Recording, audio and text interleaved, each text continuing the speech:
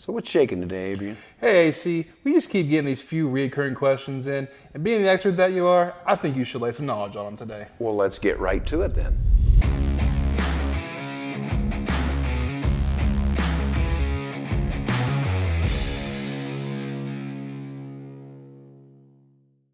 So what's our first question today, Adrian? Our first question comes from Mac. He's from Westchester, Ohio, and he's saying, I'm in the market for a new compressor.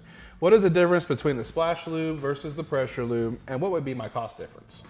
Great question, Mac. Well, pressure lube and splash lube have been in the industry for decades, but there is a vast difference. Let's dive into the splash lube for just a second, and we're going to look at this. I hope I got this in line with the camera, but what you're going to see here is what we call our dipper. This is a connecting rod, and here are the two bearings. Well, as the crank rotates, the dipper passes down through the oil and basically splashes the oil up on critical surfaces.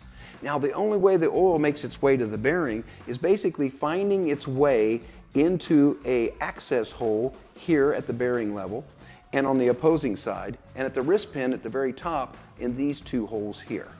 So what we basically have there is an outside-in oiling technique which is somewhat inconsistent and not good under heavy loads. Now let's focus more on pressure lube and what it's doing for us. So if you can envision, this is a crankcase setting here, and this filter is covered with oil. So the process starts by beginning to suck oil through the filter. Now, can we reuse this oil filter? Yes, absolutely. When you go to change or do the service on it, you can wash this out and reuse it as many times as you want to. Awesome. Now, as the oil then, as I was saying, passes through the filter, it then comes up the housing and into what we call a gerotor. Now, I might want to add, this gerotor is common to the industry in cars. They use them in many different models and techniques of motors, so they're very dependable.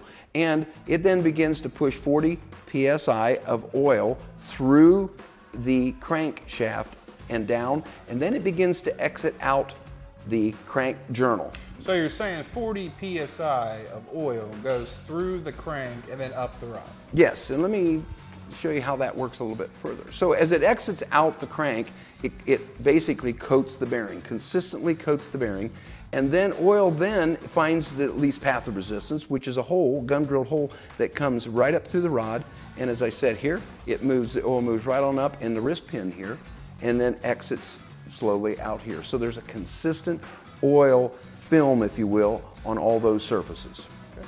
So what would I benefit from getting that? Well, one is you're going to cut down on friction. And anytime you know you cut down on friction, it's going to take less torque to run your compressor. And as your friction drops, it's going to run cooler.